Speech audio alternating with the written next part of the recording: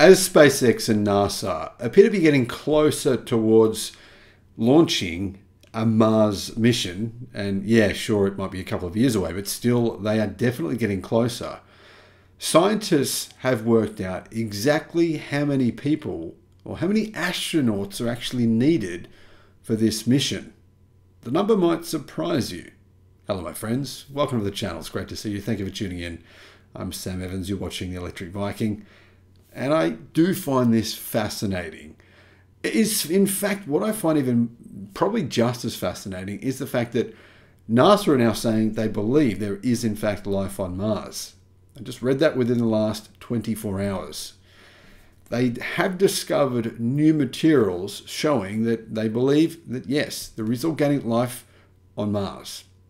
Now, why do we need to go to Mars? Why is this relevant? Do we even need to, really?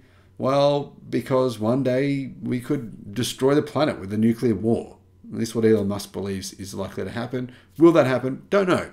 But it is very possible that the Earth will heat up to the point where we can't live for anymore within, I don't know, probably a couple of million years. I think it's a long way away, but it could happen sooner than that. Who knows? This is like a backup plan for the planet. If human beings destroy it too much, or if the sun simply continues to get hotter at a faster rate than what we thought it would, which is very possible, and well, we can't live here anymore. We've got to take off and live somewhere else. Could we live on Mars? Theoretically, yes. I mean, there's not really any oxygen there. However, we could create our own kind of greenhouses. And we've recently discovered that if you put solar on greenhouses, it makes them about 60% more energy efficient. And then, of course, grow plants in there. Plants grow oxygen. There's all kinds of different methods and ways that humans could live potentially on Mars.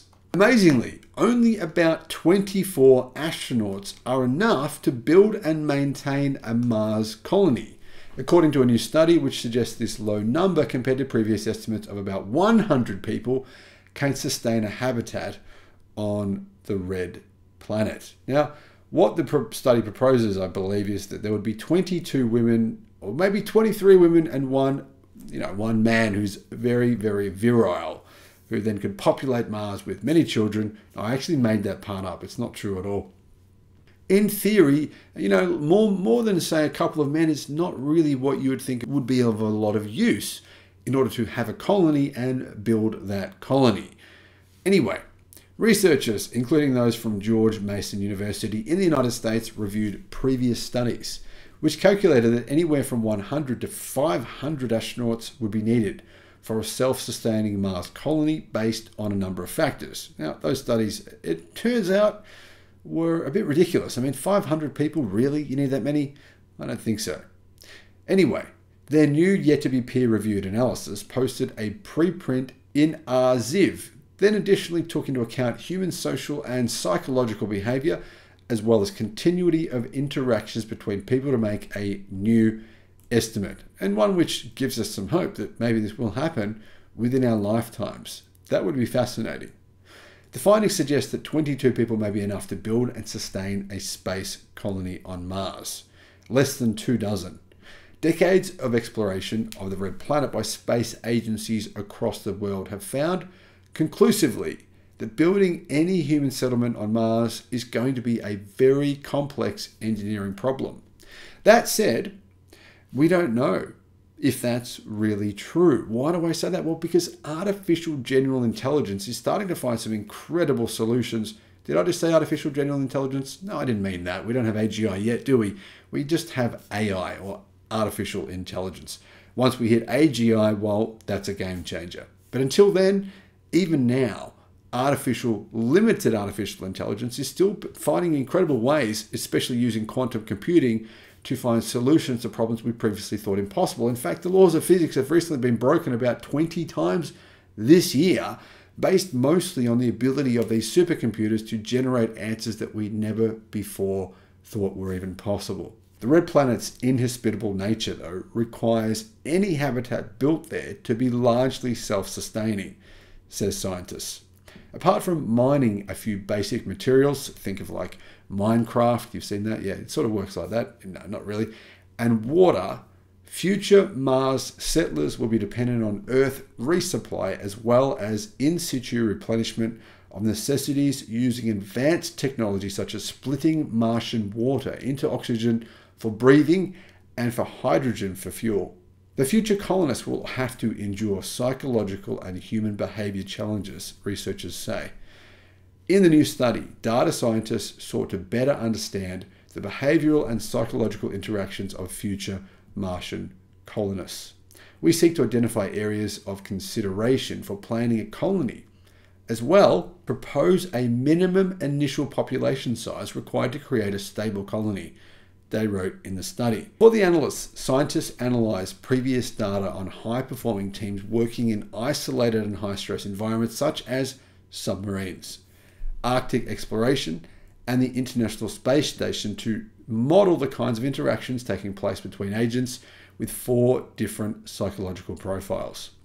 They used a type of computer simulation called agent-based modeling, or ABM, which is used to analyze complex systems and predict the emergence of larger patterns and phenomena with simple rules and behaviors. Using the model, researchers simulated survival of a human habitat on Mars under different conditions, including when global events such as accidents or delays in Earth resupply affect the colony. Obviously, resupply would be a major issue. You can imagine if an Earth resupply was on the way, it takes many months to get to Mars, so that could be a challenge.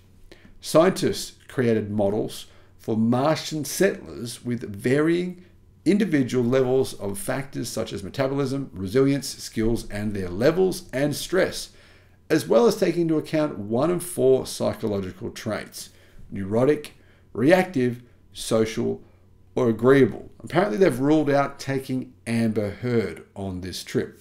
Anyway, the simulation also took into account the environmental variables that the settlers would encounter, the study said. As the modeled Mars colonists sleep, move, interact with each other, and produce or consume resources, they could also lose health and die and get removed from the simulation without enough resources.